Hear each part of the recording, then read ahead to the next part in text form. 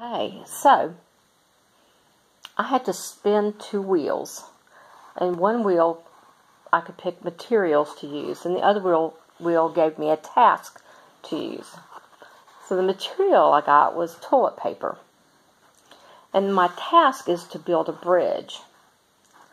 So my initial thought with the toilet paper was that just by itself, it's really not strong enough. It doesn't have any structural strength to it. But if I layered the toilet paper, then I could get more strength. So that allows me to create the road portion of my bridge. So this is going to be what you drive across, or walk across, or ride your bike across. So that's going to be my roadway.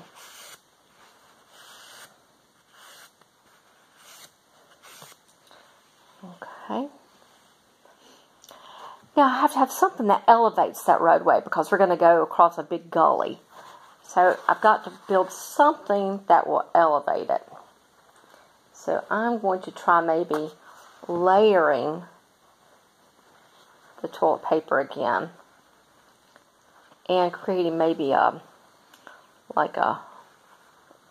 something that looks sort of like an upside down V that could hold the structure. Maybe this may not work, but it might.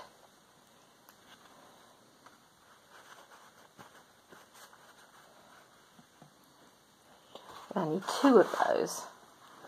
So I've got to get one more.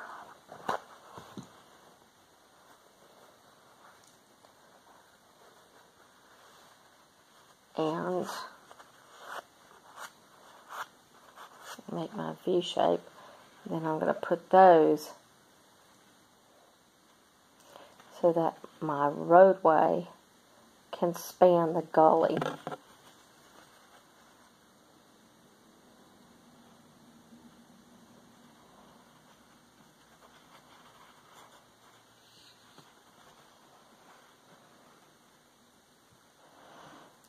So it's like maybe there's a little bit of structural problem here. This side's sagging a little bit.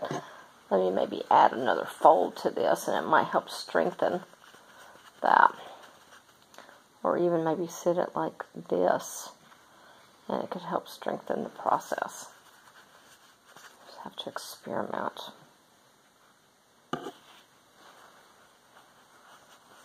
Okay, that looks a little better.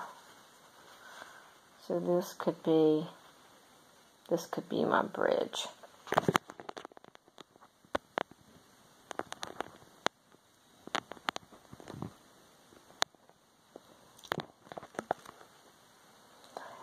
Now, would I build a bridge out of toilet paper?